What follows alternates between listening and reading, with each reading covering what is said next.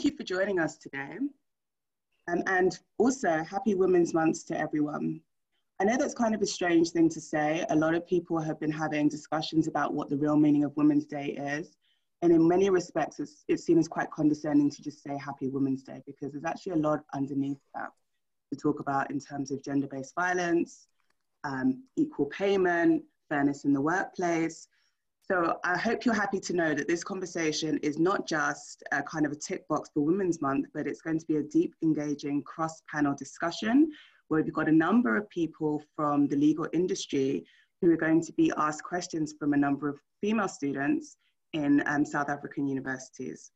My name is Adanma Yisa, and I'm going to be chairing this panel discussion. I work at Wits University as the Strategic Partnerships Manager in the Wits School of Law. I also run a website called Black Coconut, where we discuss the intersection of Black womanhood, sexuality, feminism, and race. So I'm just going to start off by introducing our panel members who are in the legal industry. We've got Lerato Thahane, who is at Bowmans, and she is a partner in mergers and acquisitions. We've got Tiyani Majoko, who is a student at Cornell Law School, and she's joining us from the US, where it's 5 a.m. So thank you very much for joining us at that time. And she's a legal consultant with logistics. We've got Keshni Naicker, who's also a partner at Bowmans. She's in the employment and benefits practice. We've got Amanda Lamond, who's a legal transformation consultant at the Center for Integrative Law. And our last speaker from industry is Umaymah Salasa-Khan, who is also a partner at Bowmans in the commercial litigation practice. Our student representatives come from universities across South Africa. We've got Laurie from Stellenbosch University. She's from the Judicial Society at Stellenbosch, and she's head of student affairs. We've got Charlise Finch from the University of Cape Town, who is the Secretary General of the Black Lawyers Association. Kashmita Gayadin from the University of KwaZulu-Natal, who's a tutor and completing her master's degree in business law. We've got Raisha Ramkhelawan, who is from Pretoria University Law House, and she's social co-head. We've got Abigail Sokoni, who is from the University of Western Cape, and she is the General Secretary of the Law Students' Council. And lastly, from the institution I work at, we have Olonathando Nxumalo, who is the Secretary General, Deputy Secretary General of the Law Students' Council. So with that introduction, I'm going to hand over to our first student with a question. I've got Charlise from UCT, who's going to ask a question to a member of the panel. Charlise, can we get your question, please? Good morning. My first question is to Lerato from Bowmans. It pertains to the workspace at Bowmans. And the question is, does a good work environment exist where women's careers can progress at the same speed of men's careers in light of things such as maternity leave, pregnancy, and having a good family life? Thank you. Thank you very much for that question, Charlise. It's a really insightful one and a really important one in this day and age. The short answer from my perspective is yes, it's possible. I can't speak to other law firms. I certainly can't speak to other workplaces and other companies, but I will share with you anecdotally a personal experience of mine to demonstrate from experience that it is possible. And also to give everyone who's in this webinar a picture of what it looks like when it's done right. I'm a partner at Bowmans, and I'm in the M&A practice group. And if anyone knows anything about mergers and acquisitions, you will have heard about the long hours and the grueling demands that my line of work has. So you can imagine when my husband and I decided to start a family, how anxious I was about what impact this may have on my trajectory and my future at the firm. I reached out to a number of senior partners to let them know how nervous I was about it. And the support that I got was overwhelming. It genuinely was heartwarming to see people not only in their words offer me support, but I actually got an infrastructure built around me to help me feel supported in my preparation for maternity leave and to assist me when I come back. And just to give everybody on this webinar a feel for what this support looks like. In the first instance, I was given the option to take on more work while I was pregnant or to take on less work. And I think this option is very important because not all women who are pregnant want to slow down. I was a new partner and I wanted to ramp up earlier on in my pregnancy and then slow down later on in my pregnancy. And with the support that I had at the office, we could structure the 9 months before my baby arrived in a way that suited me. And this was actually done and supported. Secondly, I was paired up with a maternity coach at the expense of my law firm.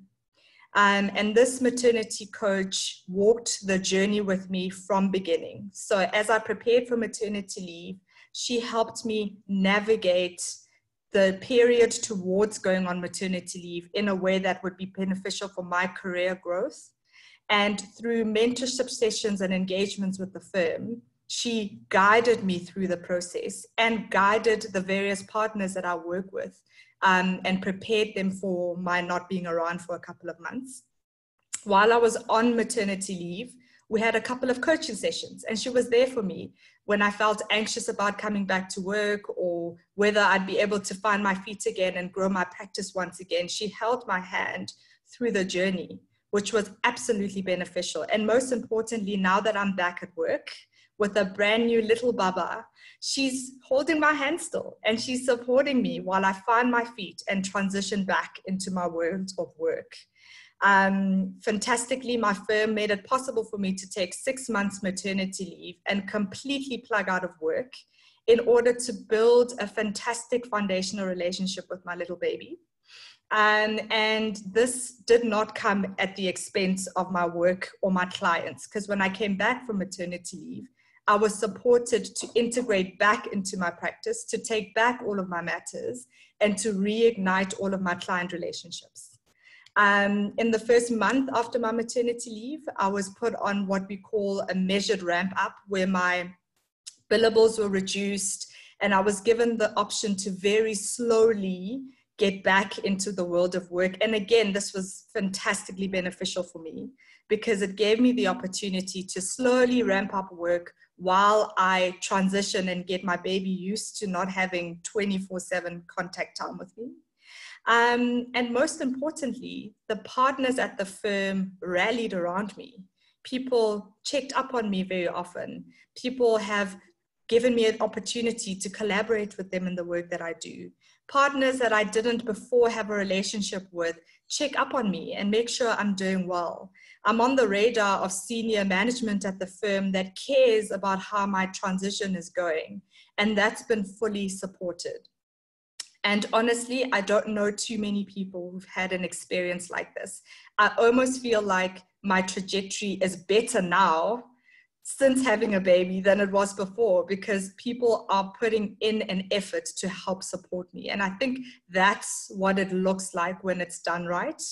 And other young lawyers, other young female lawyers operating around me have, in a way, an example of the kind of support that lies ahead. So I hope that people aren't scared looking at, partners or senior lawyers who start a family and who, in a way, put their careers on hold a little bit to prioritize family over work, because when you come back, there is the option to get right back to where you were before with the support that you need. And, as I wrap up, I also want to make the point that it's not just in the space of starting a family that women need support. There are women who have no ambition of having a family, but who have outside interests. I have colleagues who travel around the world and run marathons. I have colleagues who have hobbies which require a lot of time and commitment from them. And the firm is just as supporting in relation to those events. 2 years ago, my husband had to go work in Germany for a year. And the firm supported me when I said, I don't want to be in a long distance marriage. I want to travel with him for a year, but I'd still like to continue working. And they arranged for me to go on secondment and work at a prestigious law firm, Freshfields, in the Munich office, doing what I do while keeping my home intact. So there are various points and stages in one's career where a good work environment has to accommodate and build in some measure of flexibility. And the example and the question that was raised centers around pregnancy, but there are other events that need to be supported. And I'm really proud to work at a firm that gets that and supports women. I hope that in a long way answers your question. Thanks, Lerato. I've got a follow-up question for you. How was your maternity leave itself? Were you able to relax into that time with your baby? Did you have any anxiety about returning to the office? My maternity leave was fantastic, Adanma. I completely plugged out. So I would check my emails maybe every 2 days. And literally it was a matter of check file, check delete. Everything was taken care of. The firm built an infrastructure of people around me who took on all of my matters and just ran with it. Every now and then people would ask me a question because it's something that's sort of in my head or institutionalized or sitting with me and they couldn't find the answer somewhere else. But I was able to completely plug out and in a way be a fly on the wall watching all of my matters successfully run. Was I anxious about coming back? Absolutely. 6 months is a long time to be out of the game. And I wondered whether I'd be able to come back and perform at the same level that I did before. And I know that a lot of working moms have these fears. And that's where the benefit of the coach comes in. I was able to WhatsApp her and say, listen, I need a session. I've got this new worry today. And she was a great support. She was there for me. She answered all the questions I had. In some respects, I needed her to escalate some of the concerns I had to the other sort of partners that in my team, and for her to help me set up a new way of working when I come back from maternity that everybody understood and accommodated, and she did that. So the anxieties were taken seriously, they were actioned, and I think it's all of that sort of preemptory work that made it possible for me to come back and really find my feet in a way that balances really beautifully the work that I love and also the family that I love. Thanks, Lerato. Amanda, do you want to add something to that? We've got about 3 minutes before the next question. So, Lerato, I want to say it was very heartening to hear of your experience, and I'm delighted that Bowmans went all out for you in this way. It really is, that's a triumph. I have to say, though, that I think your experience, and I think you sort of indicated that, may be unusual, and that it's not the experience of a lot of women in law. So it's wonderful that Bowmans is investing in this way, particularly in the maternity coaching, which you saw, you know, firsthand the enormous value of. From my experience running Wilela and having endless conversations with women, I definitely think things haven't changed fast enough. And the predominant reason being that I think in law, you're measured by, so often still, the quantity of work that you can put out rather than the quality of your work.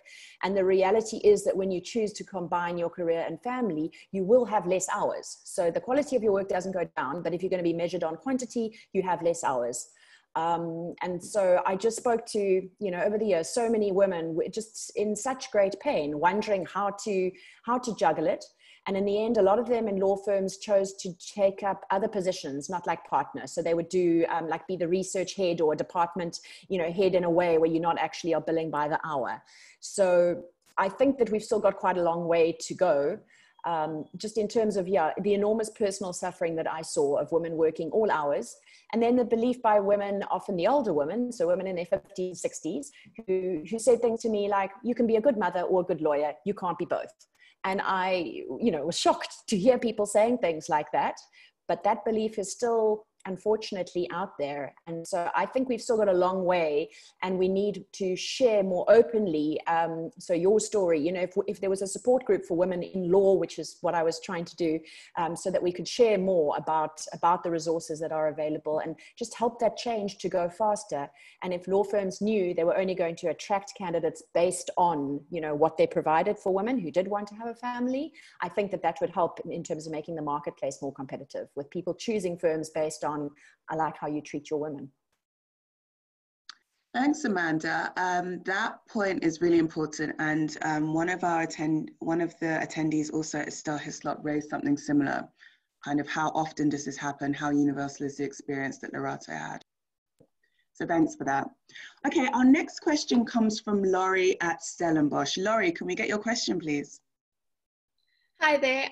So our question is for Amanda, and it's specifically with regards to whether male co-workers or colleagues are supportive of women being labeled as a feminist, or is it sort of perceived as a threat in the workplace? And then additionally, are there male co-workers who are open to identifying themselves as a feminist, specifically when there's such a misconception as to what a feminist is? So I think where you ended is the starting point, that there is such a misperception around what the word feminist means. And I think it's really sad that the term is so highly controversial, because it actually means that a vocabulary doesn't even exist for us to talk about women being equal citizens. You know, if the word is so controversial, then it puts us at a very low starting point. There have been so many studies done on the term feminism and what it means, and I'm not an academic, so I don't have credentials in that area. But I think that even most of our listeners will agree that the word feminism, on the one hand, for people has its meaning of like empowerment and purpose and unity and being equal. But to others, there is still this very strong notion that it's a radical idea associated with men bashing, men hating, and sort of embracing underarm hair. And that's really unfortunate. There is a professor of women, gender and sexuality studies, and I liked what she said about feminism, because she says it's a two-part project. On the one hand, it's about addressing social injustices based on race, class, gender, and sexuality, which is that intersectionality, so the myriad aspects of identity. And then the second part is about celebrating women and actually seeing their achievements and seeing their name in the history books. So if we look at the workplace today, and I don't know if we're talking specifically about, you know, the legal workplace, but I presume we are, I think that male co-workers don't really embrace the term feminism, and that it's going to be very rare that a man would say that I'm a feminist. And I know it sounds terrible to say so, but probably only if you kind of have done some gender studies, or if a man thinks that it's going to make him look good, that there is something to be won by identifying as a feminist. And so, yeah, unfortunately, I don't think that there is much claiming of that term feminism by men. Although, and men may say, oh, I support feminism, but as one of my students said to me, then they see you kicking ass and their feminism goes out of the window. And I think that that's very true. And then there are other men who would say, well, I'm not a feminist because of the issues with the term, but I do respect women's rights. And so there's, again, it keeps bringing up this whole thing around, well, what do we mean by feminism? And then I think in South Africa, we still have a big challenge around men wanting to be seen as powerful. And so there's this thing of like people, when women identify as feminists, or the feminist agenda comes up, and even, you know, around gender in meetings, you get the eye rolling when people mention the word, and either it's sort of open or it's behind people's backs. And so I think that there are men who would see identifying themselves as a feminist as weak. And, you know, this question, it made me reflect that my husband is my biggest champion, and he had a very strong mother. Otherwise, he wouldn't have been able to be married to me. And I do regard him as a feminist in so many of his views, but I don't think that he would call himself a feminist. And so it's a discussion I'm going to have with him tonight around, you know, this term and how comfortable he feels. And I think it's something we have to just keep debating. It's far from over, but I think that for men, it is a struggle to appropriate that word. And I understand that being so, if it's such a problem for women to own that term, there's so many women who don't say that they are feminists because they don't you know, the term for them is still also associated with the underarm hair and the man hating. And so if women aren't comfortable claiming to be feminists, how can we expect men to? So I'm not sure if that means we need to move the debate to a different, you know, terminology past that word. I'm not sure. I'd welcome any other views because I think we have to talk about this. Thanks, Amanda. And just on that question, how comfortable do you think female lawyers are embracing being a feminist or saying, I am a feminist in the legal workplace? Is it something that you've come across more? Is it something that people shy away from? Is there space even to say you are a feminist? I think in the legal sphere, yes, because women tend to have done a bit of research and understand what the word means. But in terms of what that means and how it plays out, I've had too many women say to me, powerful women, that in the end, they decided that it was detrimental to their career to advocate the cause of women within their firms. And so having tried to, you know, develop initiatives, take up the cause, in the end, they decided they would, you know, mentor women individually and have that one-on-one, but that they weren't going out to bat for women in the firm as a whole because of the effect it had on their career. And that's really sad. That is really sad. Do you think the legal industry may be a little bit worse? I don't want to say worse. Does it differ from other industries? Maybe media? Perhaps you could be more out as a feminist in other industries, or what do you think? I think so. You know, one of the things I've always said is that the legal profession was designed by men for men. And that's not criticism, that's just a reality. And we also know that change happens much more slowly in law. You know, again, in some of the presentations, I used to put up the slides of barristers in England with the horsehair wigs. You know, there's an extraordinary amount of, we are very backward looking in many ways. Tradition is good, but at what cost? And so if you look at developments in business and the way businesses are being run and being values-based and whatever, law firms tend to be about 20 years behind the curve. And that's a fact. There are a lot of people writing about that law is slow to change because of it being based on precedent and tradition. And so I think that it's natural that in regard to how women are treated, that there's also a bit of a lag and that other industries are definitely progressing faster than us. Thanks a lot, Amanda. Okay, so we're going to go on to our next question, which comes from Abigail at UWC. Go ahead, Abigail. Hi, my question is to Tiyani.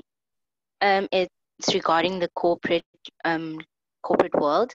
What can us the students do to prepare us for the corporate world, and what skills should we develop to adapt to the corporate world? Hi, Amanda. Hi, Abigail, and everybody. Good morning.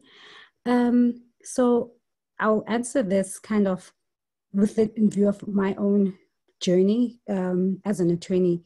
So I started out at one of the big firms in Joburg. I rarely say their name because they don't pay me to advertise for them.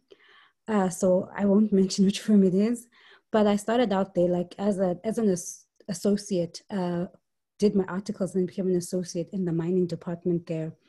And then when I was there, I was just like, I'm really enjoying the work that I do, but the culture is killing me.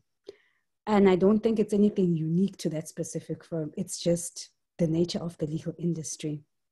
So when I hear like people like Lerato that absolutely are thriving and love it, I'm actually like a little bit jealous that I didn't have the opportunity to fall in love with the law firm industry like in that way, and kind of had to like fight and like forge a whole other path in my own career. But I would say, then coming out of that, then went to work for a really small like startup that was doing work in oil and gas and mining across the African continent, which worked well and also worked terribly for a number of reasons. But then coming out of that, then started my own legal consulting firm in 2014 called Logistics Legal Consultants with one of my university friends. So one of the first things I'd say is like identify people in your class that are, that are just like smart, committed, driven, and are ready to do the work. And you can see those qualities even right now as students, like who's the person that always has all the notes versus the person who's like, guys, did anyone do a question number? Does anyone have the answers for me? So, be able to identify those type of people. And then also in corporate law, which is, what we primarily do at logistics is more commercial law with aspects of corporate law, of course, and then quite a lot of corporate governance as well in our practice. And it's really about working with clients in the business world. They're super solution orientated. Not saying that in other industries they aren't, but they want to know, can I do this? Is this good? What is this going to cost me? They want to get an answer because for them, they're running a business and you are a resource that they rely on to get their work done, for them to get the output that they're looking for. So it's about being solutions orientated and getting into that mindset now and being really like embracing critical thinking, like being able to distill something as quickly as possible. So it's getting yourself into that type of skill.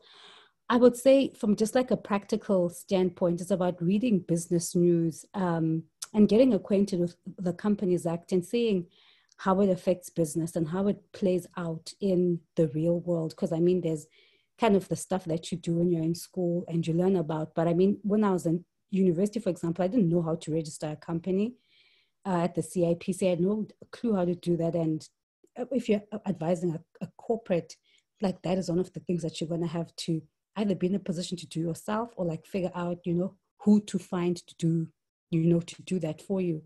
So it's learning about, as practically as possible.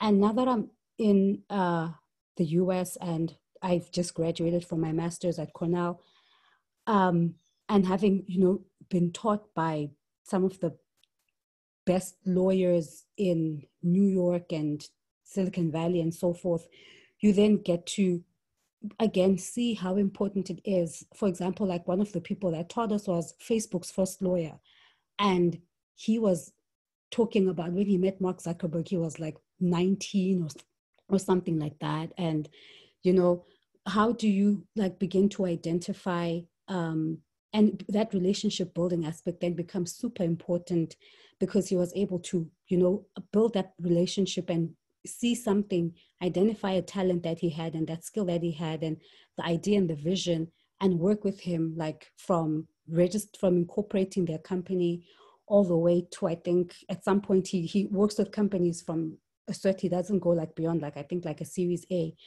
But also when you are in South Africa, there's quite a bit of activity that's going to be coming up with respect to, the startup industry and people, embracing entrepreneurship.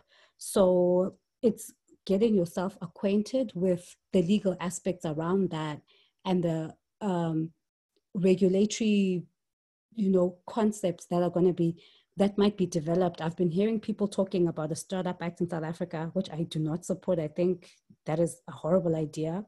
There's already so much legislation around businesses at the moment, and it's like, use that properly. But anyway, so if that does happen, you want to be ready, to work with companies that are coming up. So beginning to learn about startups, and not small businesses, but like startups, like in the true sense of like an actual startup that is venture backed or venture backable, and beginning to get familiar with some of those, how they work. So looking at countries, not even in the US, but like in other parts of Africa, like Nigeria has like a really, really good startup culture, as well as Kenya, all of those tech hubs. So it's beginning to like understand the relationship between, technology, intellectual property, commercial arrangements, and all of that, and putting it all together. And right now, while you're still a student, go as wide as you can, because when you get into a law firm, it does get a little bit siloed from place to place, from different practice areas where you might only focus on like one aspect. So this is your opportunity to go as wide as you can so that you can make out a really good case about which practice group you want to be put into when you actually start. So the more you can do now on your own, so it's like subscribing to LexisNexis, Westlaw, Thomson Reuters, and I know those alerts are annoying every day, but, you know, just find like one or two things that are going to be of interest to you. Yeah, so that would kind of be like my advice in terms of how to get into and start, you know, getting ready to approach corporate law. Thanks, Tiyani. Lerato, did you want to add something to Abigail's question? Yes, I did. Thank you very much, Tiyani. I was also taking notes as you were talking. Those were really valuable insights. I just wanted to add 2 additional items to the list of things that people can do in preparation for corporate law. The first one is to discover meaningfully what energizes you and what makes you happy. I think corporate law and client services as a whole is quite demanding mentally, physically, and just holistically. And if you don't know what fills your cup and energizes you and refuels you, you'll find that you're constantly going to give to your peers and your bosses and your clients and to whichever firm you work in or whichever company you work in. And not a lot of people will add to your cup. You have to do that. And if you don't spend enough time refueling yourself and feeding yourself and motivating yourself and keeping yourself happy and balanced, you do run the risk of kind of burning out, getting over it and leaving.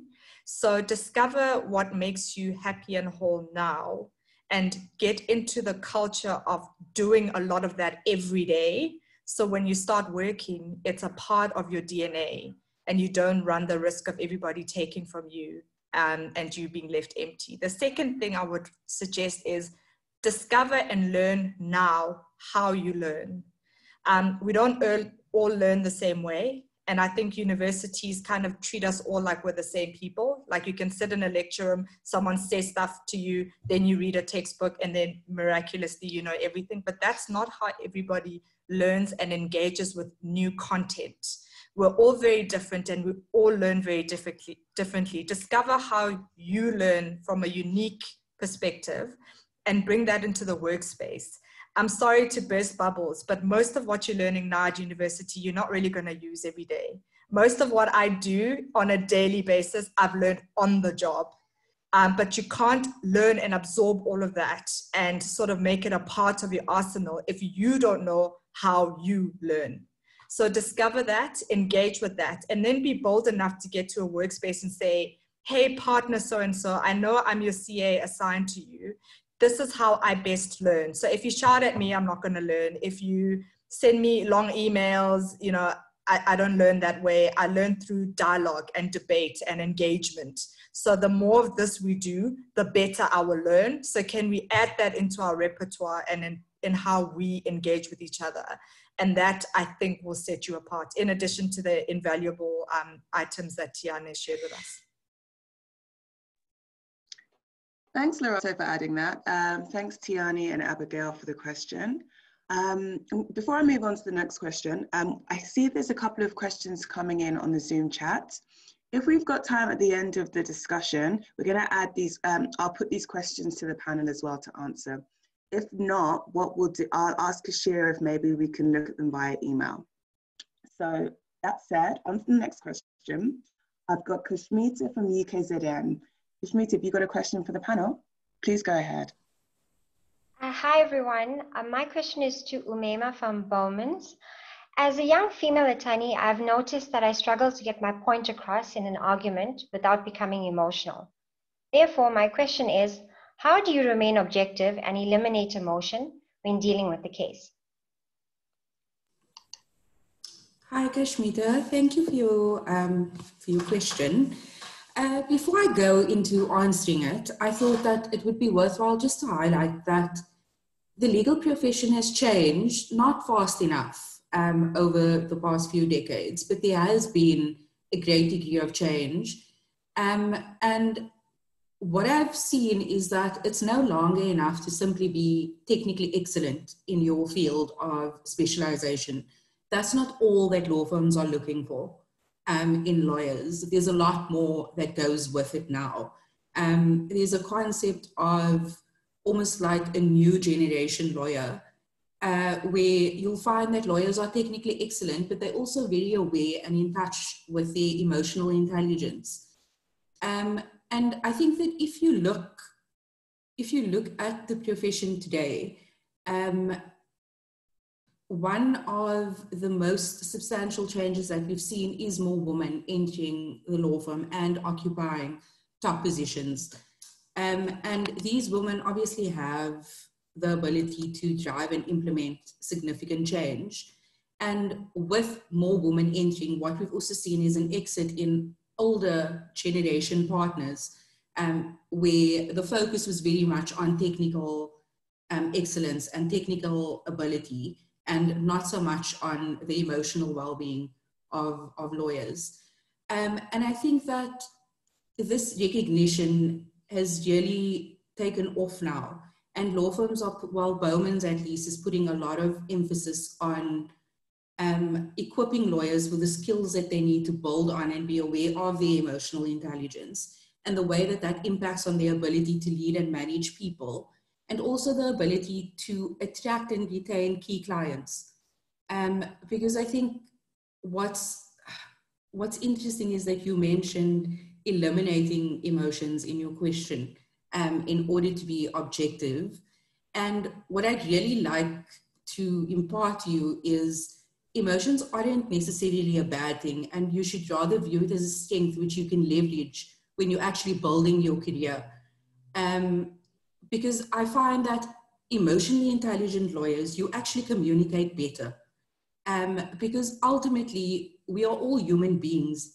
Even, I mean, colleagues, clients, we're all human beings, and being technically excellent is not the way to connect with your clients and have a meaningful relationship and become a trusted advisor. That for me comes down to the human connection. Because if we look across law firms, there's lots of technically excellent lawyers. But what is going to set you apart is your personal brand. And I'm a firm believer that you can use your consciousness of your emotional intelligence to actually leverage that and build your brand and set you apart. So there was just two things that I wanted to briefly mention: how your emotions can actually help you in two very important ways in building a practice. Firstly, as I said, we're all human beings, and it's the human connection which really resonates with people. The second thing is, a big part of your job as a lawyer is managing and developing people, particularly as you progress in your career. You'll have to manage junior team members, and as the team leader, you really set the tone for your team. And as lawyers coming into the firm are getting younger and younger, and people want more and more, they want work-life balance, they want flexibility, as they should. And I think that as a leader, it's very important to be conscious of your emotions and able to lead effectively. Because a happy team and a team that feels safe and emotionally supported is automatically productive and they're profitable, because they don't get quizzed, they get supported. It's a safe space for them to speak up to. And I think that if you completely eliminate your emotions, you're not going to be in touch with that. So you'll never be able to form that meaningful connections that we need.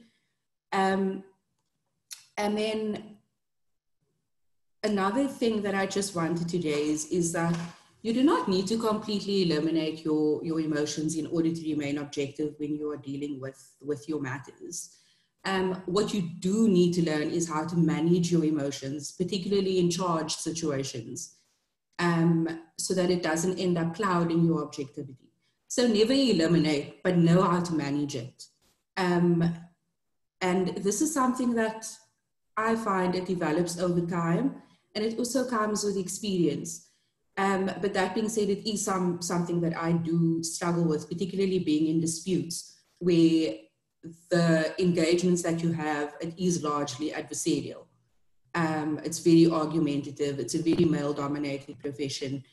But there, I feel like with experience, you get that confidence and you realize that you can lead and manage in your own way. It doesn't need to be based on the way that a male is particularly that a male would necessarily lead. And I think that when you find yourself struggling, or you find yourself losing a little bit of control in a discussion, because sometimes debates can get quite fierce, even amongst colleagues. And I think that for me, what I found that's really, really helped me is to always remember and make the conscious decision to always speak politely and professionally, and to restrain yourself. Just bear it in mind. This is something that I say to myself continuously throughout the day, because I deal with a lot of conflict situations being in litigation. So I mean, there's times where the worst things are going through my head, but you put on a poker face, you exercise the restraint, and just remember that at the end of the day, you are a professional and you are also representing the firm that you work for. So it's really important to be able to manage that. Another thing that I find that's helped me, and I think that this is also linked to being aware of your emotional intelligence, is always try and consciously listen to what the other person is telling you. Whether it's a colleague or an opposing attorney or counsel, always try and listen. Because if you interrupt and you immediately leap onto the offensive, all that happens is you just charge the atmosphere. And a big part of my job as a litigator is actually to lower the temperature between clients. So it's not going to help where I'm reacting with fire. And another thing that I find has really helped me is always go back to the facts of your case. Always be confident enough that you are aware of the facts. You know what the objective evidence is. And if you see that things are getting a little bit out of hand, always try and go back to the facts, because then you eliminate all the emotion out of it and you talk strictly regarding the matter. And I mean, the absolute worst case scenario where you can see that there's just no way you can get yourself restrained in time, excuse yourself from the discussion on the basis that, you know what, we can agree to disagree. Nobody's taking this any further at this point. And once you've calmed down in a week or a couple of days and you feel that you need to pick it up, by all means, pick it up. But sometimes it's fine, absolutely fine, let it go and walk away. But that's basically what I'd like to say, and I hope it answered your question. But please don't eliminate your emotions as a lawyer, because we really need emotionally intelligent and aware attorneys. And this is something that Bowmans at least is focusing on. I mean, I recently did a Courageous Conversations workshop that the firm has implemented. And it's basically, well, as a starting point, it's geared towards partners to enable them to have difficult conversations regarding career progression with junior lawyers. And they basically give you the skills and equip you on how to have those conversations from an emotional point of view, because people are obviously different and they all react differently. So there is a huge emphasis on this, and I think people are viewing lawyers more holistically, and I think that's really the way forward. Thanks, Umaymah. Thank you for that. Talking about emotionality and courageous conversations, and trying to get back to that place of peace, even though you're in an adversarial kind of legal, a particularly adversarial legal department. Do you implement anything in terms of self-care to assist with your mental health? Definitely. Yeah? Definitely, Adanma. This I also can't emphasize enough. Like Lerato mentioned as well, you need to have your out. You need to know what re-energizes you, because this profession is not easy. It's demanding. Quite often it can be thankless, because at the end of the day, you are rendering a service and you are selling time. So for me personally, my time out is walks. I'm obviously in Cape Town, so we have some beautiful scenery over here. So me and my family, we do lots of walks, and I also do yoga. And I mean, I will say that every person that I work with in litigation on my floor has a thing that they do. Some people it's gym, some people it's yoga, some people swim, anything, absolutely anything, but have something, have your outlet. And also know what works for you. Sometimes I know during the day, I need 10 minutes away from my desk. I need 10 minutes out of the building. Otherwise, I'm not going to make it through the day. And that's absolutely fine. But you need those little coping mechanisms, even if it's 2 minutes of closing your door and doing a bit of meditation. Also silly enough, but I mean plants. Plants in my office is a big thing because we locked in. I mean, obviously our windows don't open and we're stuck in the aircon. So the plants struggle, but we try. So just whatever works for you, but you definitely do need an outlet. I don't see how people survive this job without having that. Thanks a lot. Thanks, Umaymah. Okay, so our next question comes from Raisha at, our next question comes from Olonathando at Wits University. Tando, please go ahead and ask your question. Hello, everyone. My first question is directed to Keshni, and it asks, what is the wage gap like, and how difficult is it to attain advancement opportunities from a general standpoint? Thank you.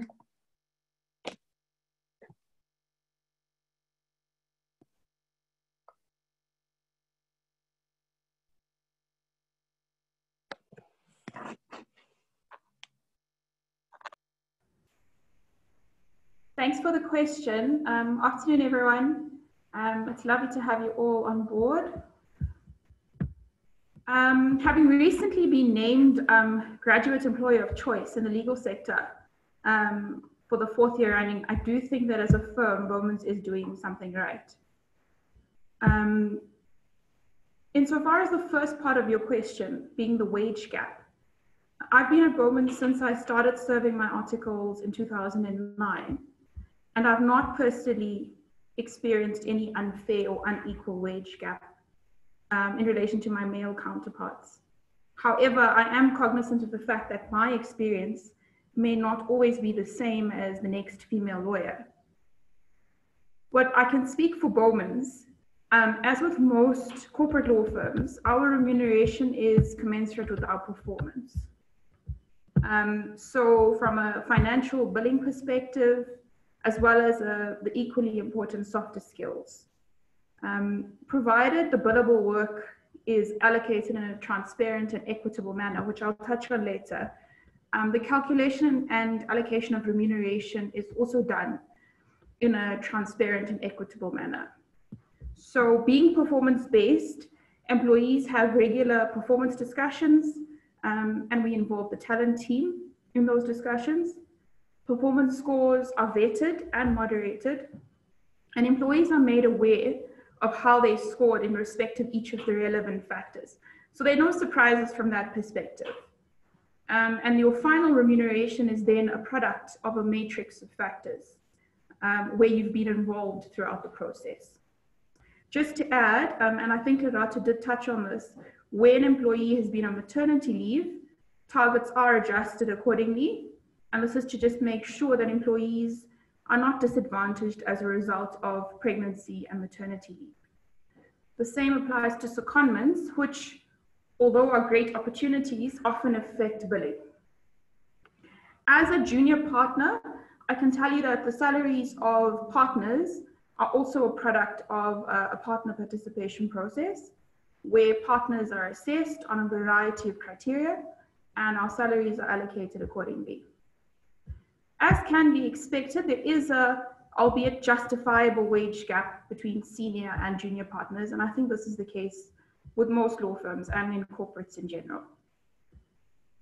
But all partners are privy to the earnings within the partnership, and we recently completed a partner remuneration review process also. The purpose of that process and that review was to just make sure that our remuneration system is aligned with the strategic objectives of the firm, and to encourage behaviors that drive the firm in the right direction. And transparency is a very important part of our culture, and we favor transparency, especially insofar as remuneration. There was a second part to your question.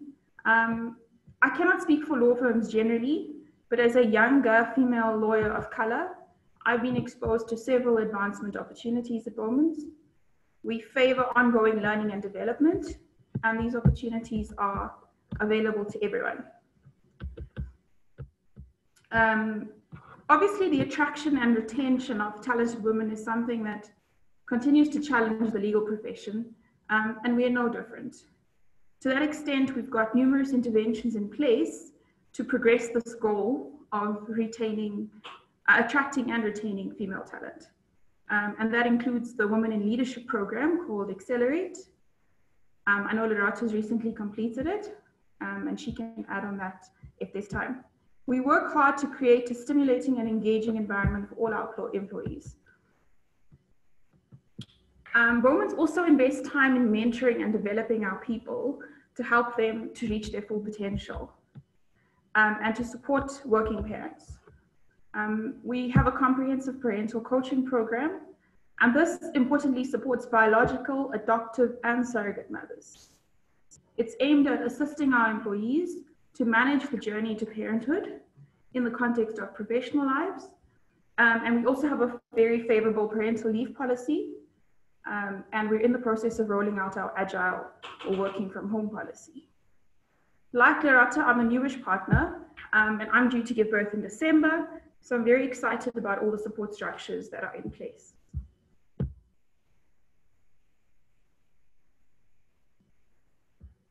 Thanks, Keshni.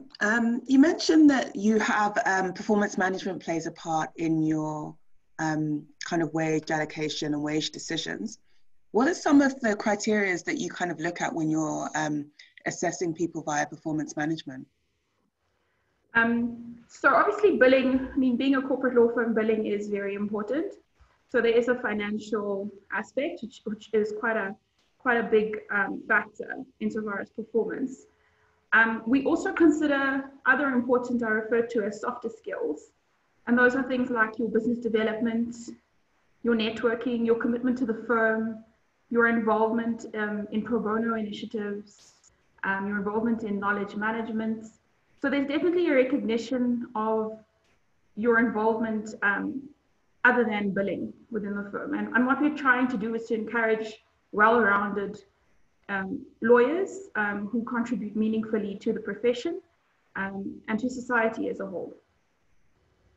Thanks. And then what is the kind of attitude or philosophy that the firm has to doing postgraduate qualifications to assist with your development, and does that play a part in wage discussions? I've not considered it. Board exams were enough for me, and I said I'm never going to study again. But I do know that there are many women completing their MBAs, and I know that the firm is very supportive in that regard. Insofar as postgraduate studies, I think there are discussions that you can have insofar as financial support and study loans also. And that is something that you can incorporate into your individual development plan that you then discuss throughout your performance review process. So there is definitely that option, yeah. Thanks, Keshni. Okay, our next question is from Raisha at UP. Raisha, please go ahead and ask your question. Hello, everyone. My question is for Lerato. I would like to know, what obstacles did you face that are unique to a Black female attorney, and how would you advise those that come after you to handle and overcome these obstacles? Thank you for that question, Raisha. I'm very conscious that my experiences as a woman of color at the firm might be very different to the experiences of other women of color at the firm. So I welcome, please, if anyone else has anything to add to this, please do, because I think it is an important topic. And I would like for us as a panel to offer a very candid, transparent perspective of people's experiences. My experiences as a Black lawyer at Bowmans and some of the challenges that I feel are unique to people who look like me, centered largely around internal struggles that I battled with. I struggled severely with imposter syndrome and just recurring feelings of inadequacy. And over the years, I've been at Bowmans for 10 years. And in addition to that, I've, for a number of years, felt out of place, as if, you know, being a Black woman from a previously disadvantaged environment, I couldn't bring my whole self to work. And I had to mask certain aspects of myself or over-exaggerate other aspects of myself in order to fit in. And speaking to a lot of other Black women lawyers, I found that these two things are experiences that a lot of them had. So I want to focus on these and just share honestly with you how I overcame them. There's no one size fits all here. I'm pretty certain that if anyone listening to this goes into the working world and suffers, you know, with similar feelings of inadequacy or feeling out of place or looking around at a predominantly white male dominated culture and just feeling like there's no place for you, you have to chart your own path to overcoming those feelings, and you have to come up with your own roadmap for processing that and finding your own solutions. What worked for me personally was to remain true to myself. And I literally, it sounds stupid, but I had to authorize myself to be a Black woman at work. And I had to give myself permission in all of my interactions and in everything that I did at the firm to be my complete package, without fear of being judged or without fear of being ostracized or marginalized. And I had to be intentional about being honest about it. And it would be things like sitting around the table with a number of, you know, of my white male fellow partners, discussing a social with clients coming up, and the overwhelming suggestion is to have a golf day. And I'd have to put my hand up and go, I don't play golf. I personally don't know any other Black woman that I interact with at my level who play golf. And scary as it is to vocalize this, I have to say, this is a potentially alienating social event. And perhaps we can think of something that's a lot more inclusive of different people. I mean, it sounds like a tiny example, but for me to raise my voice and say that required me to go, this will make me stick out like a sore thumb. This will make me, people will look at me and go, why is she even here? She isn't like the rest of us. And, oh, look at her trying to advocate for everybody else. So it was difficult for me, but I would intentionally vocalize my perspective, and this was difficult. The second thing I did, and again, this required a lot of introspection, I needed to do it for me, is I needed to authorize myself to be courageous. There were times when I felt like the predominant culture in certain environments didn't include me. And it's quite easy to say, actually, I won't be coming to the team social on Saturday, or actually, I won't be taking part in this. Please don't include me. But I had to be courageous enough to go, you know what, even if something isn't centered around a skill or an interest that I have, I need to be courageous enough to show up and be present and have my presence felt and appreciated and add what I can add to the environment. Again, this seems small, but my personality, especially in the beginning, was just to sort of make myself small and hide in the corner so no one can see me. Last but not least, I learned very quickly on in my career that the language that everybody understands, from my clients to the senior leadership at the firm to my colleagues, is technical excellence.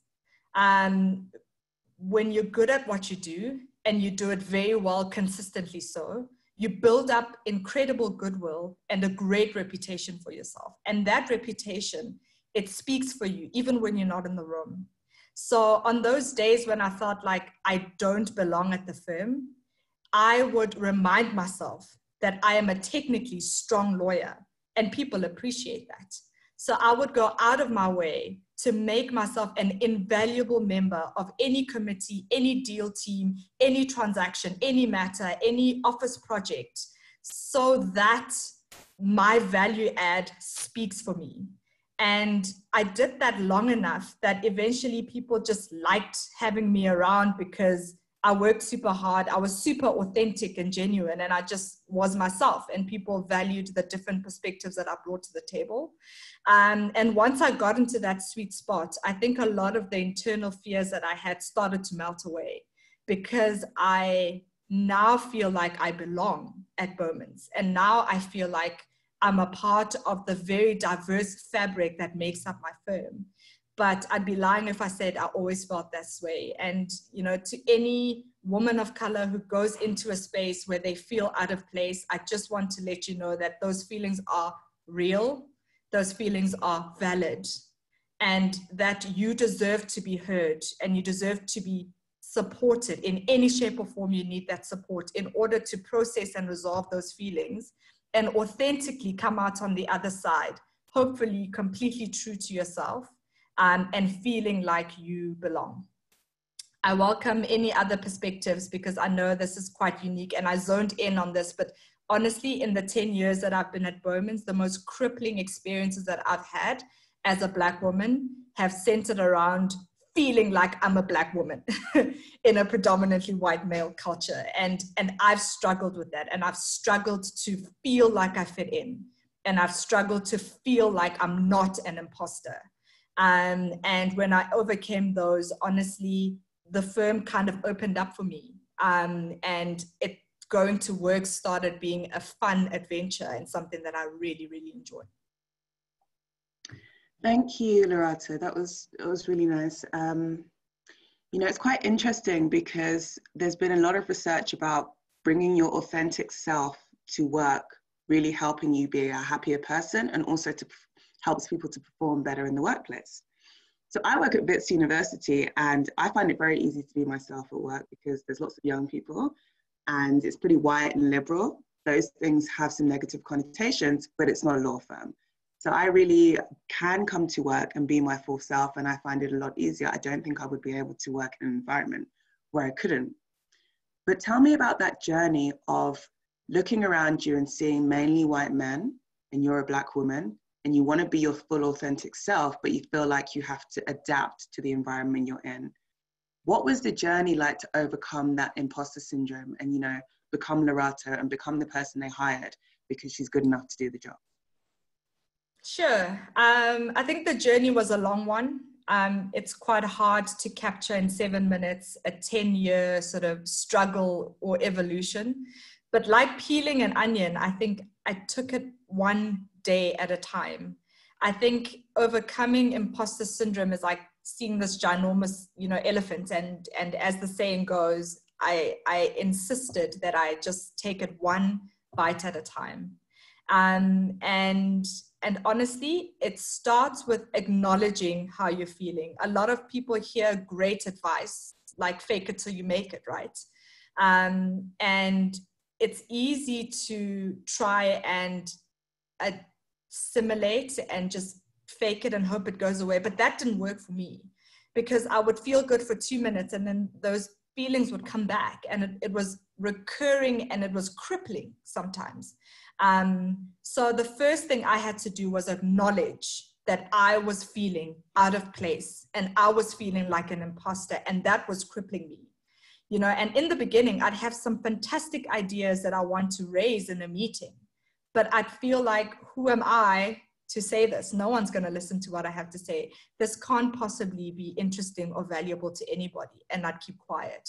So it started with authorizing myself to take up space, authorizing myself to raise my voice, and authorizing myself to play a part in any space that I interacted in. And for me, that started the journey of overcoming those feelings of inadequacy. Because you just need to do it once. You just need to put your hand up once in a meeting and give a fantastic suggestion. And you watch everyone in the room go, that's really awesome. Where have you been all this time?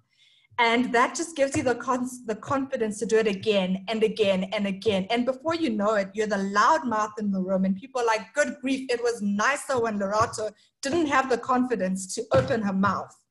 And that's who I am now. I'm not afraid anymore. Now I'm working on kind of shutting up because, again, not everyone needs to hear my voice in every single meeting. So it's a journey, it's a difficult one, but you take it one day at a time, and it all starts with acknowledging what you're going through, authorizing yourself to resolve it, and then being bold enough to meet yourself at the space where you are and to meet yourself in the heart of your struggles and to allow yourself to be you. And I know that women face,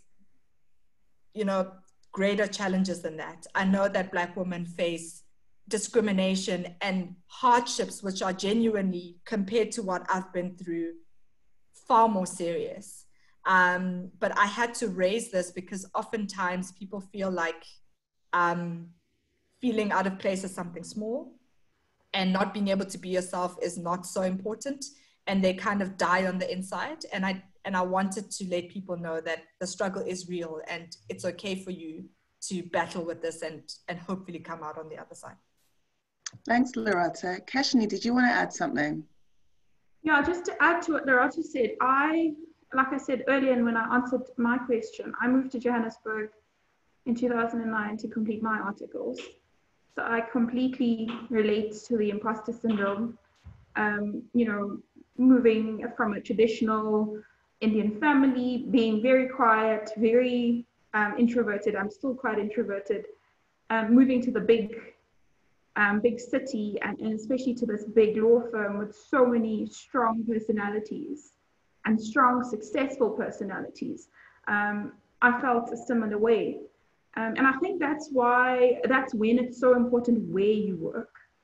Because I think what helped me to come out of my shell was the people who I surrounded myself with, and the strong women, especially within the firm. I've been very fortunate to be surrounded by a strong woman within the department, within the firm as a whole. And I think, as difficult as it is as a female lawyer, it's important because as you work your way through the ranks, there's people watching you, especially young females in the same position as you. I've had many young Black females in my team who I know went through and felt exactly what I was feeling. And for me, it was very important to make them feel the way others made me feel, which was welcome and able to express myself and able to just put up my hand and contribute meaningfully to conversations. It does take time, and I think I speak up a lot more now, 10 years later, but it is very important, like Lerato said, to own your space in the room and to stand up and be heard. And I think the environment that we're in allows us to do that. Thanks, Keshni. Lerato, did you want to add something else? Not to this topic, because I think Keshni very beautifully packaged it and sent it off. But just to my initial question, there was a fantastic follow-up question that came up in the chat, which I saw afterwards, and I just wanted to take 1 minute to close the loop. The question was the parental support that I've received at the firm as a working mom now. Is this only by virtue of the fact that I'm a senior person in the firm, i.e. a partner, or is this available to everybody? I think it's important for me to close the loop on that and say that our very progressive parental policy is accessible to every woman at the firm. Whether you're in support staff, you're a CA, or a partner, or senior management, everyone across the spectrum has access to that support. And I think the firm decided last year to roll this policy out to everybody, whether you've adopted or you're a surrogate mother, like Keshni mentioned, so that we have equality across the spectrum. And also we have quite a progressive paternity leave policy that also factors in the dads, because I think it's just as important to add the dads into the conversation regarding family responsibility as it is to cater for the moms. So just had to quickly throw that out there so people don't walk away going, oh, that's fantastic, but it's only available to partners probably, so it doesn't really count. Thanks for that clarification, Lerato. Okay, so let's move on to the next question. And this one comes from Charlise at the University of Cape Town. Go ahead, Charlise. Hi guys, my next question goes to Tiyani and it reads, what does transformation within the legal sphere look like for women in particular? Thank you. Thanks, Charlise, for this question. So I'll answer kind of from a tactical perspective and then from an, I guess, more information perspective.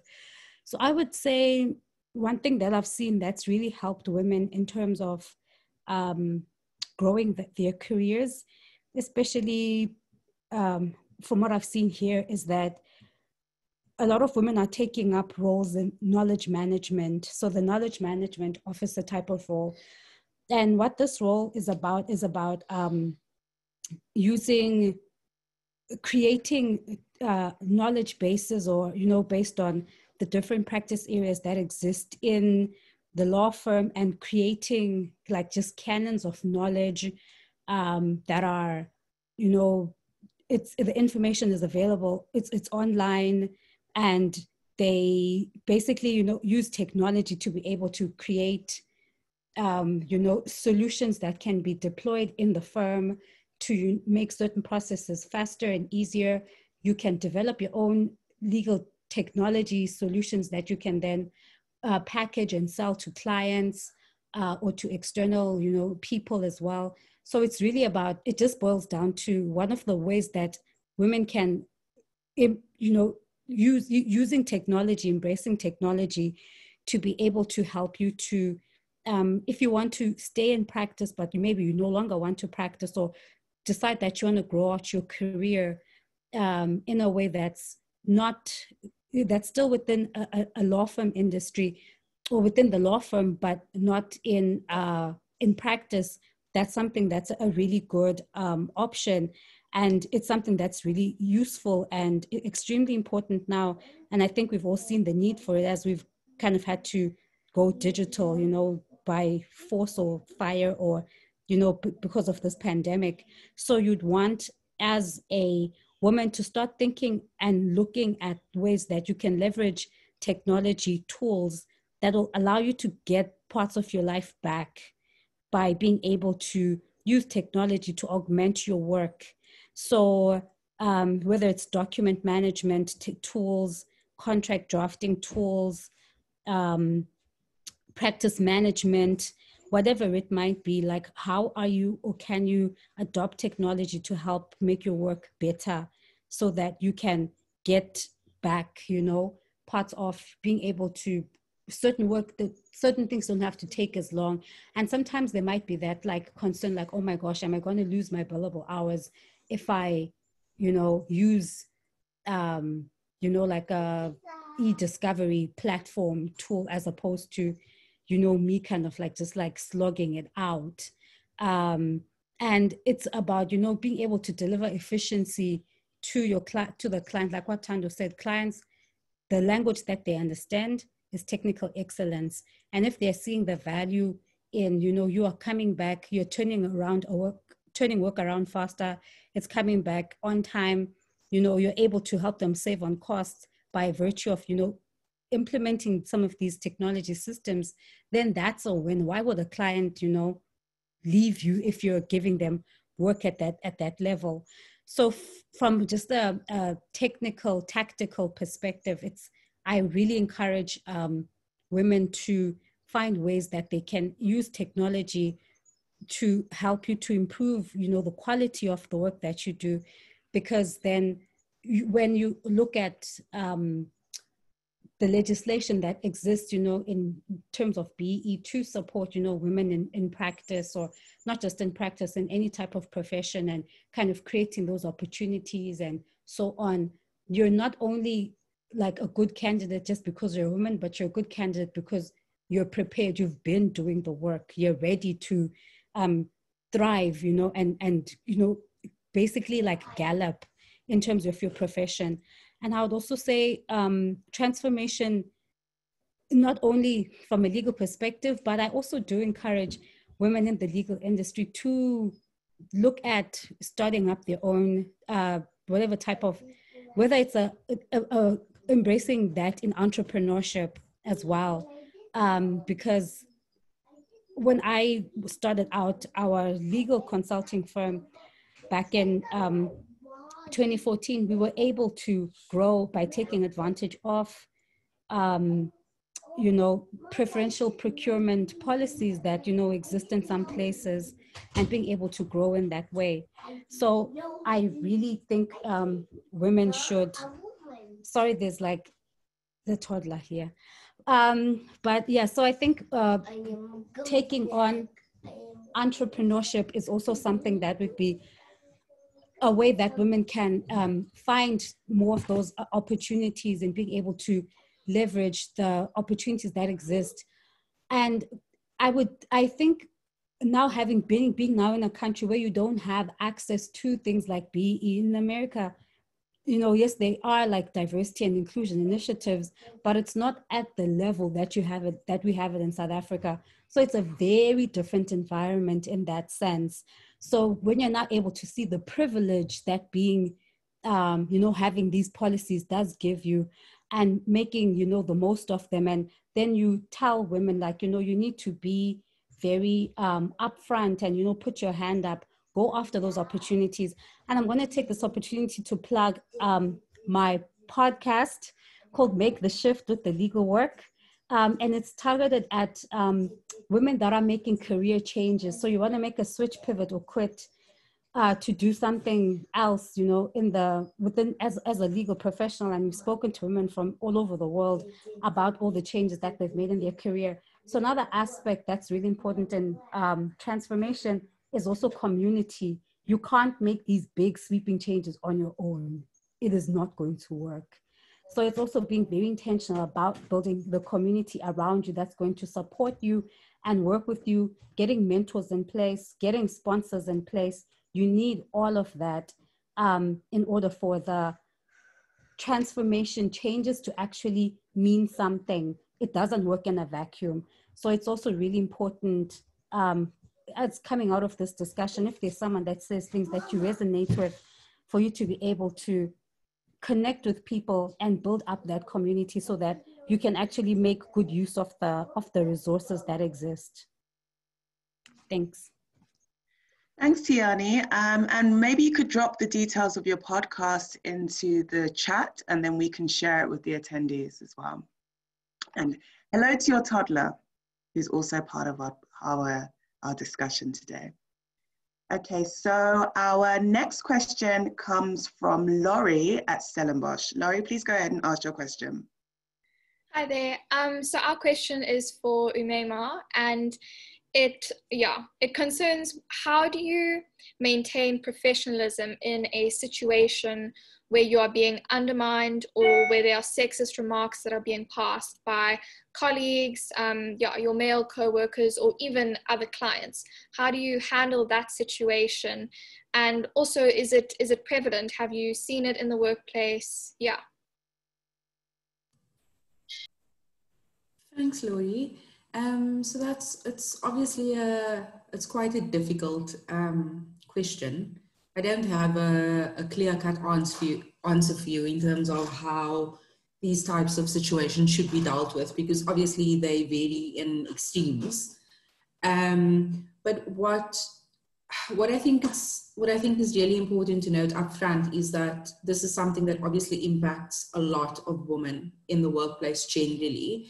I think that the legal profession, like it's been mentioned, it is still quite traditional. It is still schooled very much by an old boys club. And I think the degree to which you will experience it in a law firm in part depends on which practice area you're in, because obviously there's certain practice areas where there is a lot more women than there is men. And then obviously you get my practice area, which is very male dominated in terms of, I mean, if I look at the composition of our team, I think there's 2 female partners and 2 female senior associates. If I just look at those 2 levels, and then obviously the men far exceed us. When you're dealing with an opposing attorney, quite often in litigation, it's going to be a male. The same thing with judges, the same thing with arbitrators. So quite often I do find myself being the only female involved in a matter. And I can't speak for everybody. What I can say is, for me personally, I haven't experienced it as much within the firm and amongst my male colleagues. I have experienced discrimination, sexism, undermining from particularly other attorneys, opposing attorneys outside of the firm. And it's a joke that we actually have on our floor. We call it mansplaining, where it's, you know, a male will just not listen to you. And all it takes is a call from the male partner, and then things are smoothed over. So, I mean, it's insulting, it's demoralizing, it's something that I hate. But that being said, it's very difficult to be courageous about it, and it's very difficult to speak up. I think especially as a junior female attorney, it's difficult sitting around a boardroom table, being the only woman, potentially the only woman of color, the only person who speaks a little bit differently, and there's 6 or 7 white males around you. Like Lerato mentioned, golf. You know, it doesn't always feel like an inclusive environment, but something that I wanted to touch on, and what's really helped me is, as women, we always need to remember that there's value in our opinions, and we don't need to sit there and endure any form of abuse. And I feel that your workplace should equip you sufficiently to enable you to come forward if anything like that happens, and it's sufficiently serious that you feel that you cannot deal with it yourself. There needs to be proper processes in place. There needs to be appropriate grievance procedures. And I think it's very important for organizations to make sure that their women feel that such behavior will not be tolerated. And although I have been a junior female lawyer, I have sat at those meetings, I have had remarks made to me, I have heard remarks made about other women, other female colleagues, and just practically, I mean, I would walk out of those meetings feeling extremely disappointed in myself for not being brave enough at that stage to actually speak up about it. But if I look at myself today, obviously I'm a lot more confident, I have a lot more experience, and I don't feel that I need to sit there and be quiet and allow a man or anybody else to speak to me in a way that I feel is inappropriate. And I would just, I mean, I would welcome anybody else's thoughts here, but I mean, for me, I personally just try again and exercise a level of restraint. And that being said, you are fully entitled to call out the behavior. I have called out behavior in the past, and I think it's also important as female lawyers is to band together in a sense that if a remark is made in a meeting and other female colleagues are sitting there, speak up. Don't be a bystander. And the way you choose to do that is up to you. You can say it in a jokey way, like, what are you talking about? That's so discriminatory, you know, and try to diffuse the situation. Or you deal with it directly and you deal with it decisively. I think you need to deal with it right there. And I personally have been in meetings where I've seen senior female partners shut this down. And I mean, that's an amazing thing to see. And it also inspires your confidence. It inspires your bravery. And for me personally, I think a turning point for me was I became a mom 5 years ago, and I have a daughter. And when I look at her, that immediately is a motivation for me. And it's something that I bear in mind, that I have a responsibility not only to my daughter, but to future generations of women to create a workplace where they feel safe and where things like this, quite simply, do not happen anymore. And I think that it really comes down to confidence. But if you feel that, you know, speaking out might be completely career limiting, I promise you within an organization, there will be somebody that you will be able to go and speak to. You will have relationships escalated to talent, escalated to another partner. And, you know, I just feel that if you do not get the help that you need, then you need to think about the workplace where you find yourself in, because it's never okay. And that's just some of my insights. Another thing that I would just add on to is that power dynamic, I think, in a room, as a female lawyer of color, specifically in litigation, because I can only speak to that practice. There is a power dynamic in a meeting where, you know, you obviously don't necessarily see another woman sitting there. And you do feel a sense of isolation. But like Lerato said, you need to be able to manage that. And something valuable, I mean, I also did maternity coaching, and I can't even explain the benefit that that process had for me. But one key thing that I've taken out of that is, as a female, always remember that you have something valuable to add. And by you keeping quiet in a meeting and by you not speaking up, you are depriving everybody of your value add. So always be conscious of that. And you can do whatever you'd like. You could say whatever you'd like, as long as you try and maintain a level of professionalism. So please don't try, it is difficult, but be courageous, speak up. I mean, we are all in this together as women, and I think we need to continue to have these conversations to eliminate it, and also provide support to junior female attorneys. I think that is essential, because I would never want a female lawyer feeling like they cannot speak up because a key client behaved inappropriately because she felt that it was going to limit her career. In my mind, that's never okay. And the sense I get from the firm is we take this very, very seriously, and these things are dealt with swiftly.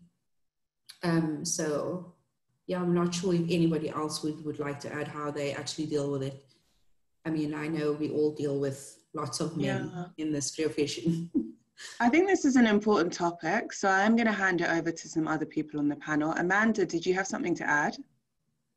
What I've seen emerging in this discussion today that's so beautiful is the importance of the internal work. And I wanted to just speak to that because it's also coming up in a lot of the questions the students are asking about how to prepare themselves. And so on the one hand, there's this aspect that you learn at university, which is the technical skills of the job. And Lerato has spoken to how very important that is, that you have those skills. But for me, what was always missing at university, and that was now a long time ago that I was there, but I'm still seeing it, is this lack of teaching people about themselves. So that true empowerment isn't happening. And that's this massive lacuna where women get into practice and they're floundering and going, you know, you're lucky if you're able to get the maternity coaching or just a professional coach, if the firm is running things like Courageous Conversations. But all too often women aren't getting that sort of support. And so what I see has been missing and still is the internal journey. So I would advise students, you need to do things like a values survey. You know, think about your values, what's important to you. It's come up a few times today about learning how to be authentic. But how do you learn how to be authentic when you're not sure who you are? Particularly when in your 20s, you're so busy trying to fit in and get the job. It's very hard to be authentic because, yeah, there isn't a sense of who am I being authentic to? Imposter syndrome comes up all the time with a whole lot of students dealing with sexual harassment, mansplaining, as Umaymah was talking about, those responses. And so the biggest and best way I think that you can prepare yourself for a successful career in law is doing the internal work. And don't think that it's only about your marks. The other things are going to serve you better. So what is it that's holding you back in your life? Where do you self-sabotage? Where do you have, patterns of behavior that aren't serving you?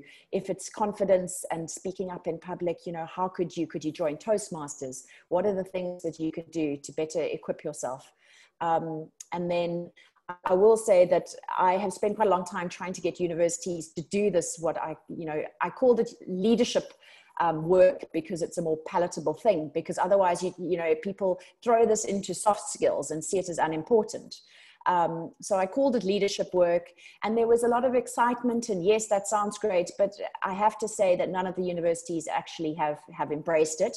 A professor here, a professor there, but there haven't been full-scale initiatives to give lawyers the work that they actually need, that internal journey of stepping into their power.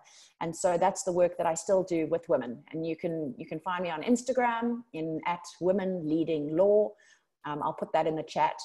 And I've realized that this wonderful thing that has happened this year during lockdown is that South Africa is finally ready for online teaching. And so there isn't, this need anymore that I did have to go and teach through all the universities. Now I'm just like, well, I'll teach it anyway. And the students who are ready, can come. So I'm seeing a lot of people that I'm ready to ask as already guests onto some of these kind of webinars and further platforms. There's a lot of work to be done. The interior journey. I just want to stress that. Thanks, Amanda. And please do put a link to your social networks in the chat. And then Keshni, I believe you wanted to add to this discussion as well. Yeah, so just to pick up from where Amanda left off, even as a partner, and having been at the firm for more than 10 years, I still struggle, I think, with that internal journey and allowing myself to speak up. I've been in situations as a partner where I was questioned by an advocate as to whether I've ever been in court. The remark was, if you've ever been in court, you would know this and this and this. And I didn't speak up and I didn't say anything. I mean, obviously, as a partner, I have been in court. But it threw me so much that my natural reaction was just to resort to being that introvert and keeping quiet. And those skills that Amanda mentioned about being able to speak up and developing along that internal journey are so important, especially as a female trying to make your mark in this industry. I've had an incident with a CCMA commissioner where I appeared with a female team. I had a young female advocate with me, and I had a junior attorney with me, and I was a partner at the time. And we sat down in the room and the commissioner said, oh no, these seats are for the legal practitioners. And again, not one of us said anything. We were so taken aback by the assumption that these young women of color could not possibly be the legal representatives. And looking back, I wish I'd said something, because I had a junior female lawyer with me who probably would have benefited from me saying something. It would have had to have been in a respectful manner. It was a senior commissioner at the CCMA, but I wish I had said something. And hopefully, we're all on this continuous journey and this path of learning. Hopefully, if I was in that situation now, a year later, I would be able to deal with it a lot better. But it is a continuous learning curve, and it's just something I wanted to share, that it happens even to partners, and it throws you. And when you look back, you wish you'd handled it better. Thanks, Keshni. I think we've all been there when we replay it over in our mind and we go, I should have said this, I should have done that. But don't hold yourself hostage to that stuff, because the person who said that has just moved on. But you'll learn, and you'll have some very funny comebacks after a while, which can also be very fun. So I'm going to hand over to Abigail for our next question. Abigail at UWC, please go ahead. Hi, my next question is to Umaymah as well. It goes as follows. What can be done to be more inclusive of women in the workplace in order for them to occupy top positions in both the corporate and public sector? Thanks, Abigail. Thanks for your question. I think we've touched on a few aspects that I think it's really important for workplaces to implement in order to advance women. And I'll just raise a couple of high level points for me as a working mother specifically. I think that there definitely needs to be a bigger emphasis on work-life balance. I think that with COVID, one of the blessings that's come out of this is that law firms and workplaces generally have been forced to allow their employees to work from home and have a greater degree of flexibility. And I am really hopeful that we will continue in this way, because I often feel, I mean, being a working mom at certain points, it's difficult. I mean, I remember when my daughter started play school, she would need to be fetched at 12:30. And she was in Kenilworth, and I obviously work in the CBD. That's a 20-minute commute there. Then it's rushing from work at about 11:30 to get there on time, get her, put her in the car, bring her home, bring her into the house, and then go back to the office. And basically getting back at like 2:30, 2:45. What I will add is that was me putting unnecessary pressure on myself, because had I just spoken up and said, look, guys, I'd like to work from home in the afternoon on the days that I do need to pick up my daughter, that would have been perfectly fine. But again, as women, we have this, I don't think anybody is more critical of us than ourselves, you know? And for me, there was a big, I wouldn't call it shame, but it was difficult for me to walk out of the office to go and fetch my daughter. And it's difficult to come back in, because my perception was that, oh my gosh, everybody's looking at me. I'm the only female on the floor, or one of the only two females. Obviously negative. People are going to think about this negatively, like I'm prioritizing my child over my work. And all of that was in my head.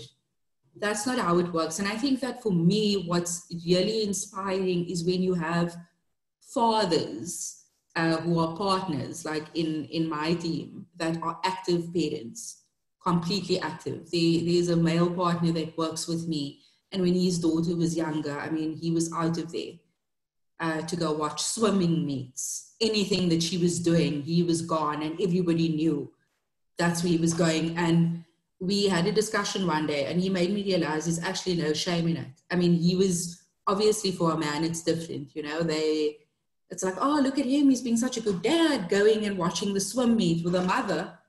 It's kind of expected, and it's like, oh, yeah, okay, whatever, you know, she's going to be with her family, that's more important.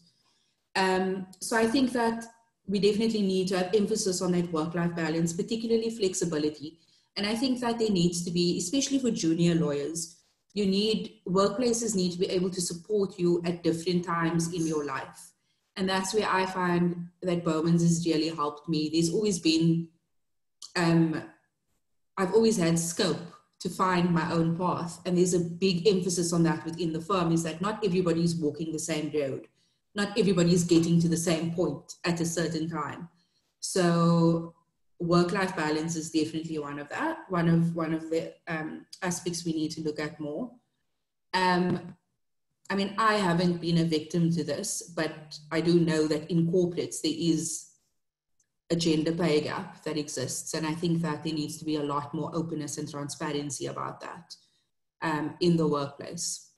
I don't see why women should ever get paid less than a man for doing his own job, for doing the same job.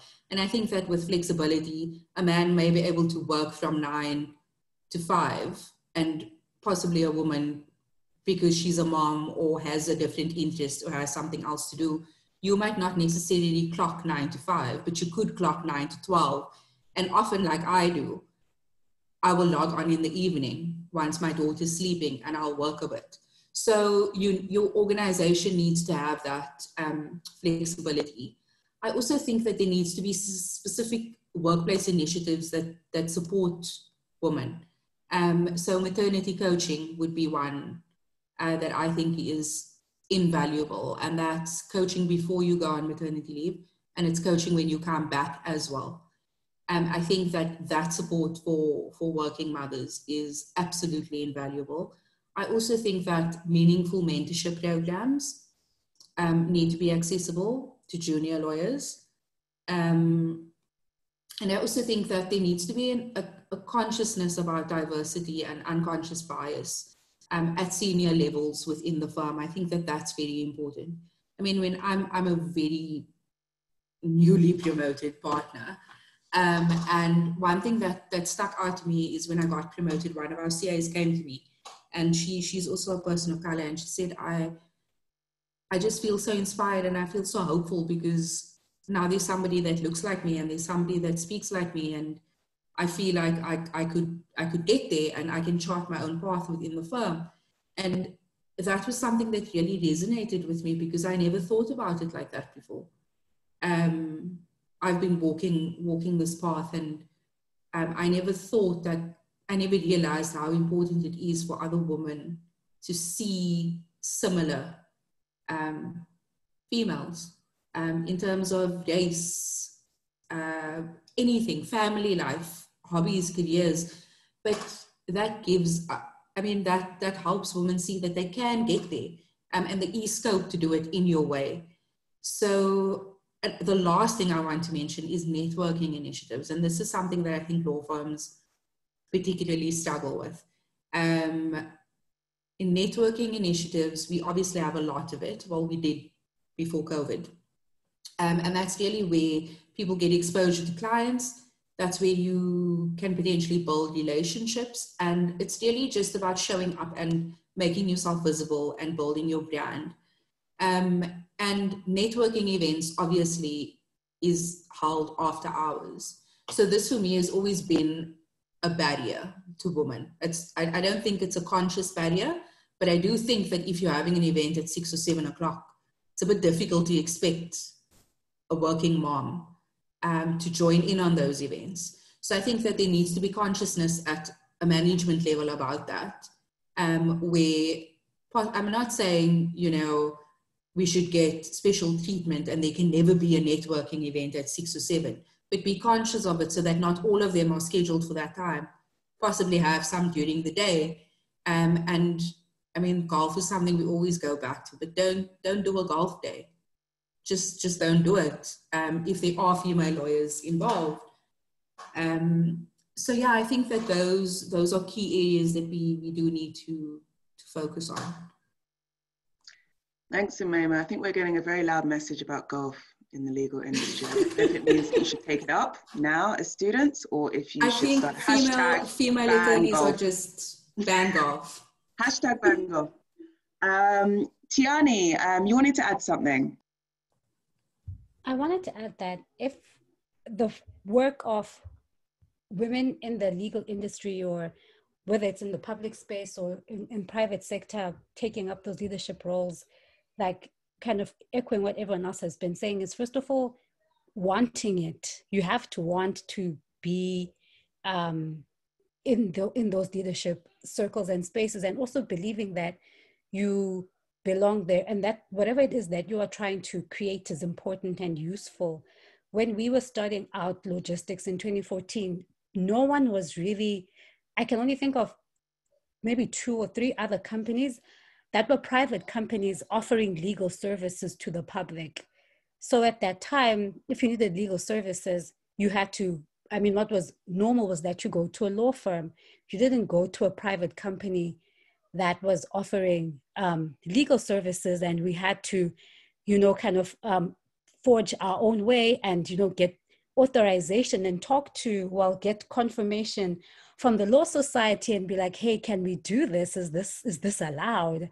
And they were basically like, well, it's not allowed, but it's also not allowed. So we're like, okay, we'll just operate in this, in this kind of interesting space. And then even when the Legal Practice Act now came out, it doesn't really say that you can't, but there's still room for, for it to get to kind of create more clarity around that. So it was, difficult. We had to educate our clients about that, it's safe to use us. We're still attorneys. We still, are liable basically to the Law Society if anything goes wrong. But it was us just having that belief that there has to be another way to practice law outside of you being in a law firm or being in-house in a company or, working for the state, that there has to be kind of this, I like to call it an alternative or the third way. And so if there is you know, someone who's here who doesn't really see themselves kind of fitting into the existing options, and you have a different idea, like create that thing, like do that thing. It's not going to be easy. It's going to be, you know, extremely difficult, but you owe it to yourself, and you owe it to the people that you can reach and help to try that.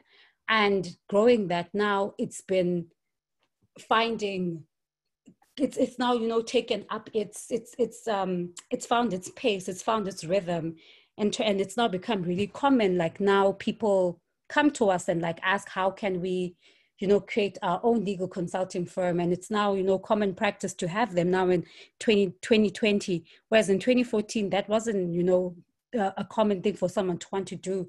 So I really recommend that, you know, trying something different, and again, just believing that what you're doing is necessary, and also wanting to be the best, wanting to play at the, you know, the largest stages. And I absolutely love having had, you know, some type of success in South Africa, and then moving here to the US and being completely humbled, having to start from the beginning, like where it doesn't matter, like any of the things that you've done.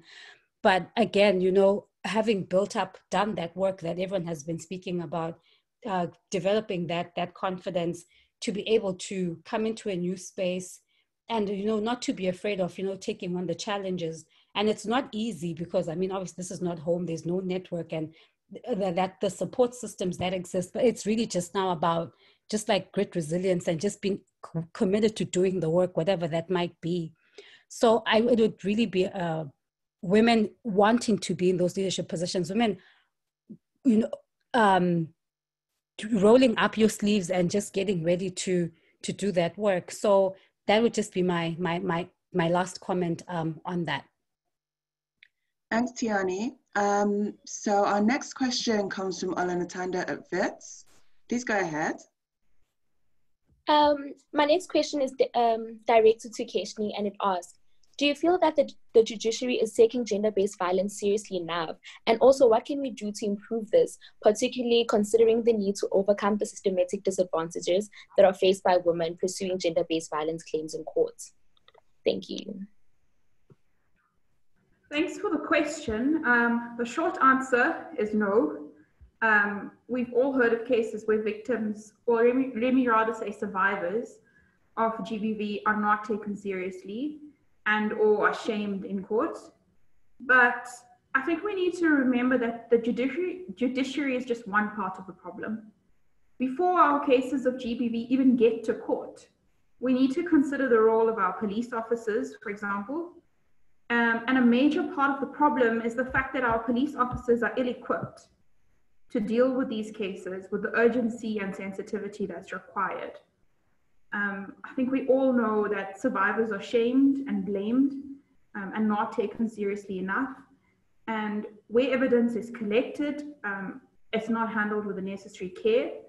And this lack of empathy and sensitivity leads to many cases not even getting to court due to the secondary assault suffered at the hands of police officers.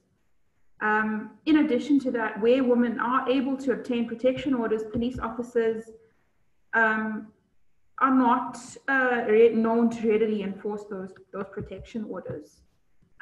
So yes, the judiciary, I do admit that the judiciary is not handling it and not doing enough, but I think that the problem starts a lot earlier on in the process. And as to what we can do to improve this, I mean, we don't have the whole day, but I think that at a grassroots level, awareness, education, and training is the best starting point, starting with police officers and station commanders. Survivors of GBV need to be made to feel like they have a safe space to turn to. And at the moment, many women feel like they don't. And women need assurance that they will be taken seriously when they do choose to report these cases of GBV. And I think that will help with the reporting of cases before the cases even get to the judiciary. I think a lot of cases don't even get to the judiciary because women are so scared. Once being assaulted, you know, again, by the police officers, and I use the word assaulted because it is an assault. It's an assault on your character. You know, women are questioned as to where they were, what they were doing, what they were wearing. And that's, for me, is a bigger part of the problem before we can point fingers at the judiciary. Yeah, so I'm going to keep that answer very short because I see that we're running out of time. And if there's any Thanks, follow-up. Keshni. Yeah. Thanks, Keshni. I think it was an important question to address. Yeah. We've got 10 minutes, so I'm going to let the last question be asked. It's from Raisha at UKZN. Please go ahead and ask your question. My next question is to Amanda. I would like to know if there was ever an instance where you would have to compromise your femininity in any way in order to be seen as an equal to your male counterparts. So in terms of my own journey, never mind compromising my femininity, I feel like I had to compromise my entire personality. And I've often joked about how I initially ran screaming from the law. And I left, and it was very hard to leave because having finally, you know, been told you're an attorney, it was quite hard to decide that I was going to exit at that point. But I found myself running a college for students from townships out along the garden route. And what was extraordinary there is that I suddenly found I could be myself. And that was so empowering, and like I had value instead of sort of constantly comparing myself to others and feeling like I wasn't enough. So I think that firms have changed, and what is difficult to kind of comment on is how much of the work was work that I needed to do. And that's why I always stress this point about the internal journey, because I feel like in that environment, I wasn't really able to be myself. And I definitely would put some of that blame at law firm culture, this sort of rigid, you know, conservative environment, etc. You know, I think at the same firm, somebody told me that some years before, she just made partner and they were having this cocktail party at the firm. And one of the old partners or ex-partners, who was now sort of in his 70s, came over and said, "And who do you type for?" And then, you know, that was in his mind what women were doing at the firm. So look, things have changed, but not quite fast enough. So some of the things I would say I would lay at law firm culture's door in terms of people not being able to just kind of be who they are, that there's this idea you need to look like this, wear things like this, you need to make your points in a certain way, you know, take yourself terribly seriously. But the other part of that is that I was in my 20s, and so I wasn't really ready to embrace all of who I was or just to be okay doing that. And that's been a long journey. So where I am now is very, very different. And then I feel like I have to comment on the word femininity, because when I thought about it, much like the word feminism, you know, the word itself is a little bit problematic. And I thought, why? Like, why don't I sort of like the word femininity? What is it? And it sort of makes me think of something pink and frilly and, I don't know, feminine hygiene products. And then I realized that it's, you know, what I've been fed and programmed by society, and what I've been shown, you know, things like be more feminine, and what is being said there is not the characteristics that I ascribe to as the characteristics of powerful women. So even the term femininity for me is like a little bit problematic. And what I see as embracing your strong female, you know, skills and tools and side is this ability to have extraordinary emotional capacity, to use your intuition. Women are amazing at connecting and seeing the value in relationships. So we are actually wired. The neuroscience shows that women are wired differently to men, and that we have more synapses when it comes to the relationship centers and to the emotional centers. And so in law firms, for example, women are seen now, that more research is being done, that they add value sometimes in different way, like less obvious ways. So women keep clients. Men may be better at work, at bringing in new work, but women keep clients. Women are amazing when it comes to teamwork, building strong teams. So there are all sorts of other ways, not just the bringing in new clients, that are seen as important. And I think too often women still are trying to adopt a quite male persona, which they see as that is what I need in order to succeed. And so I think you also have spoken to that, Keshni, this lack of role models. How do you know who to emulate when there's so few strong women role models, you know, ahead of you that you can learn from? Like, what does being a woman using her intuition in a meeting, what does that look like? What is a woman showing extraordinary compassion and empathy in managing the client? You know, what does that look like? So I do think it's sad that I have been told a lot over the years that there are young women lawyers who are incredibly aggressive. And I think, one, is the behavior being labeled as aggressive because they're women? And would that behavior be labeled aggressive if it were men? And two, are they doing that because they perceive that that's what is necessary in order to be noticed and to get ahead?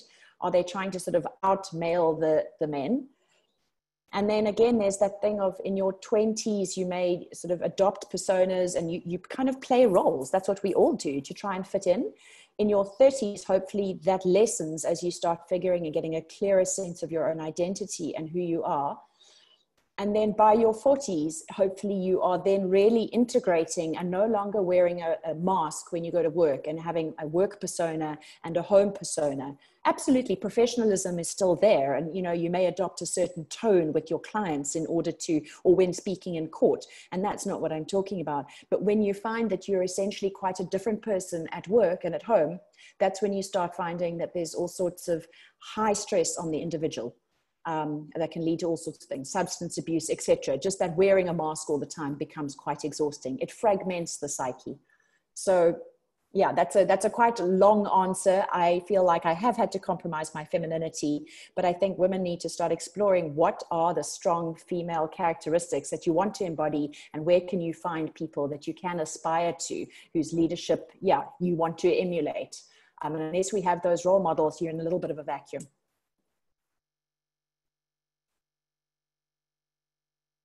Thank you, Amanda. Thanks for that. We are coming to the end of our time allocated today. I think I see that Laurie has something that she wants to say before I close off. Go ahead, Laurie. Yeah, just briefly, I would just like to say, and I spoke to Amanda about it a couple of years ago, attending one of her conferences, and just specifically with regards to the women of the next generation and the next generation of women, I think we all, as this generation of women, would like to say thank you to all of the women who have come before us, who have blazed the trail, who have, just really empowered other women in the workforce, who have done the work that they do, and who have really just become such role models for the next generation of women. And I mean, we are so fortunate as students now to have all of you incredible women to look up to, and just to have role models to aspire to. And I know that that is something that many of you did not have when you were growing up. And I think, I think we do just want to say thank you for that. Thanks for that, Laurie. Really appreciate it. With that, I am going to close the panel. I want to say thank you to all the students and all our panelists from industry that took part. I think we all learned something. We had quite a good chat that kind of went deep and went into some of the good things, some of the support you can see when you get into the legal industry. And I want to thank the panelists for being really frank about some of the moments that kind of had me going, oh my God, this still happens. But you know what? It's better to just be honest about it and talk about it, fully and get it out there. I really look forward to your generation getting into the workplace, because some of these guys, they still need to see it. And, we're getting tired. So I'm looking forward to you coming into the workplace and kind of showing them what's up. But we have a way to go. And I'm really impressed by all the students I see every day at BITS. So I'm really happy, and I'm looking forward to the future. I need to say a few other thank yous. I just want to say thank you to Courtney Cantor at the University of KZN, Tyler Joseph at the University of Western Cape, and Tara Mindendorp at Stellenbosch University. I'd also like to thank the team at Bowmans who helped us put this together, Booty, who was our IT assistant, and Kashir from the graduate team. We really appreciate it. This is a really important discussion, and I look forward to many more. Unfortunately, some of the questions that were put to us in our chat, we weren't able to answer, but hopefully we kind of touched on your subject.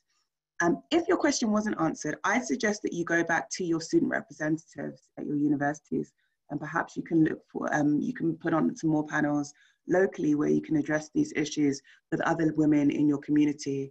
I think cross-generational talks like this are always of use throughout the year, not just in Women's Month. So with that, I'd like to say thank you so much again for taking the time to join this panel discussion.